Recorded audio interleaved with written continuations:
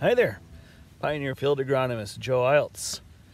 In this video we're going to talk about stand assessments for winter rye and winter wheat. I'll be sourcing University of Minnesota as well as University of Wisconsin data to help guide us through this quick walkthrough.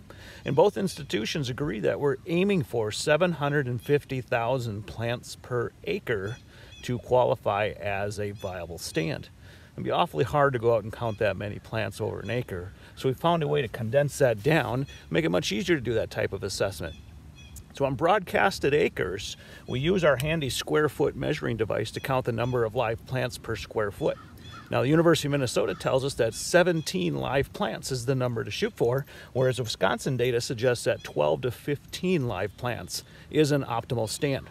So as we count the number of live plants in here, pick and choose your university to rely upon. If we agree that somewhere in the 15 range is the number to shoot for, if we average both universities' numbers, I think it's a good number to go with.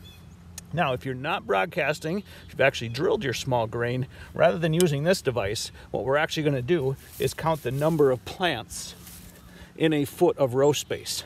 And here the University of Minnesota agrees that we should be targeting about 10 plants per foot of row space, whereas University of Wisconsin suggests that 9 plants per foot of row space is the optimal number to shoot for.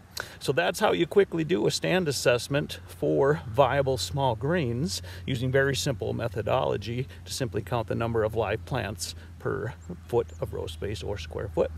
Thanks for watching another Pioneer Agronomy video. We'll see you next time.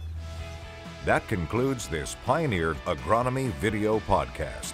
Visit our page on pioneer.com and follow us on Twitter and Facebook for more agronomy insights.